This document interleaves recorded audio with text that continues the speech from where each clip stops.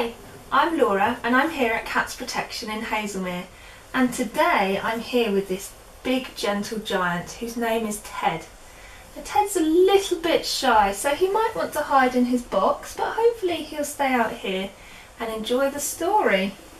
Today I've got for you Dogger, so let's find out all about Dogger.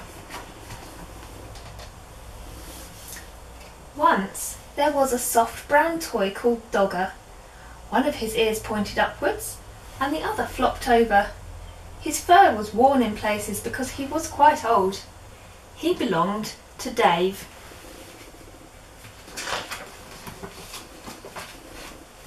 Dave was very fond of Dogger. He took him everywhere. Sometimes he gave him rides in a trolley.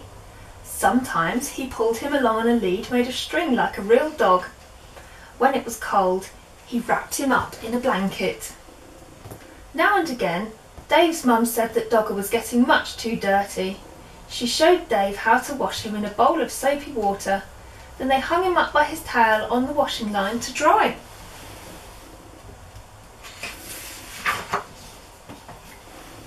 Dave's baby brother Joe liked hard toys. He liked putting them in his mouth and biting on them because he was getting teeth. Dave's big sister Bella took 7 teddies to bed with her every night. She had to sleep right up against the wall to stop herself from falling out. But Dave only liked Dogger.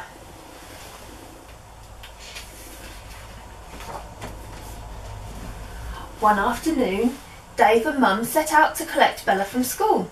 Mum took Joe in the pushchair and Dave took Dogger. Next to the school gate where the mums waited was a playing field. Some men with ladders were putting up coloured flags. Mum said that there was going to be a summer fair to get money to buy things for the school.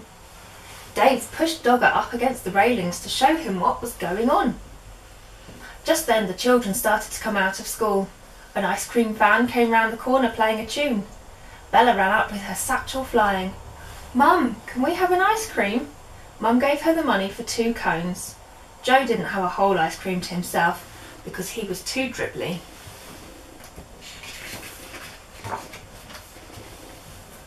On the way home, Dave walked beside the pushchair, giving Joe licks off his ice cream. Joe kicked his feet about and shouted for more in-between licks. At tea time, Dave was rather quiet. In the bath he was even quieter. At bedtime he said, "I want Dogger." But Dogger was nowhere to be found.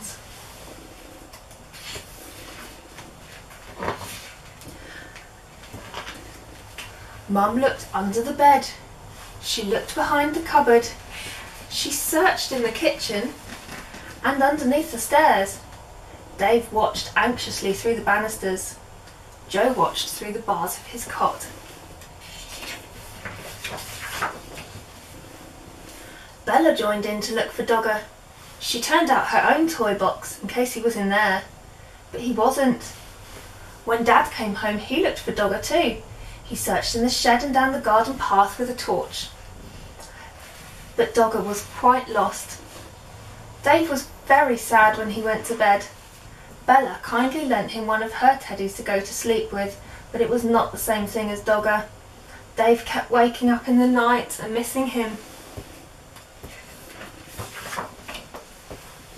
The next day was Saturday and they all went to the school summer fair. The playing field was full of stalls and sideshows. There was a fancy dress parade. Then there were sports with an egg and spoon race, a wheelbarrow race and a father's race.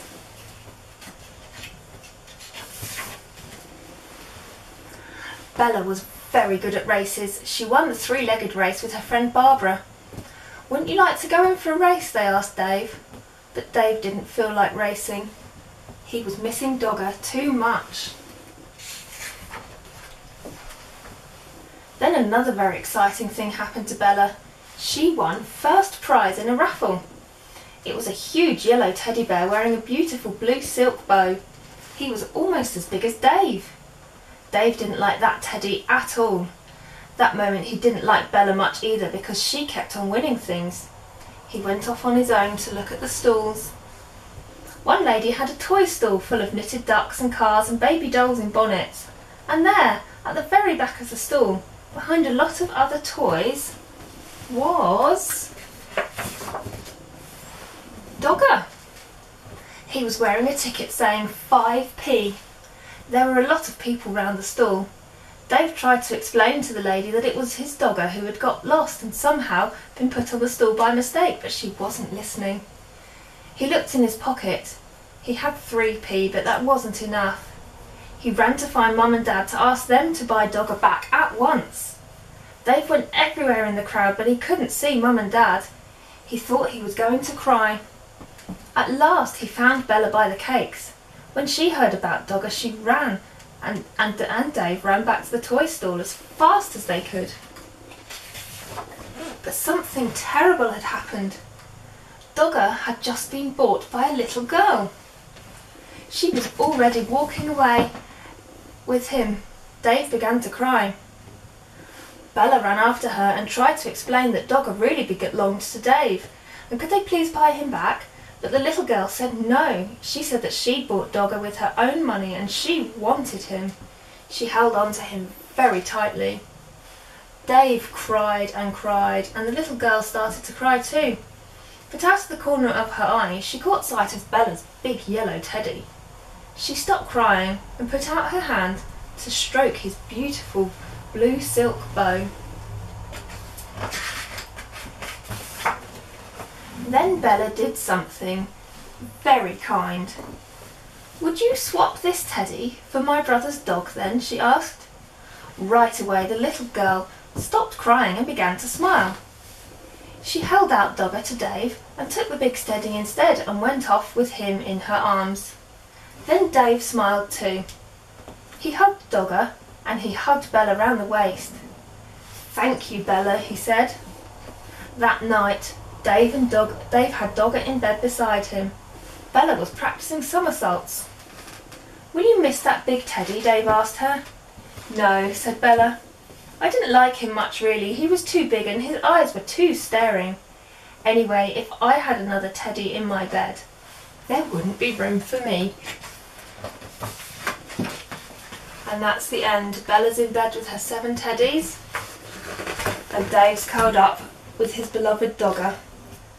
I'm glad that story ended happily, and I'm glad Ted has come out to see us and enjoy the story.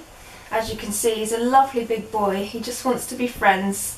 He's just a little bit shy, so he'll be looking for his new home once he's feeling all better. He's just had some poorly teeth, but he's doing well, and hopefully we'll find him a home soon. I hope you enjoyed today's story. I've got my next book ready and I look forward to bringing it to you soon. Bye for now.